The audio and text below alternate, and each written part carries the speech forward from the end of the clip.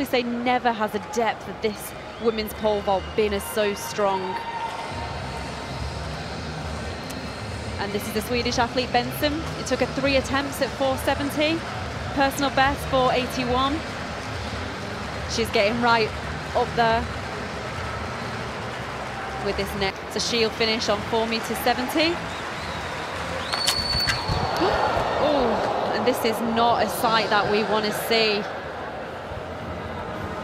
I can tell straight away that Angelica is okay. She's signaling to the crowd, actually, don't worry, I'm okay. So we're just looking now, Angelica Bengtsson, we're just watching that 3rd attempt.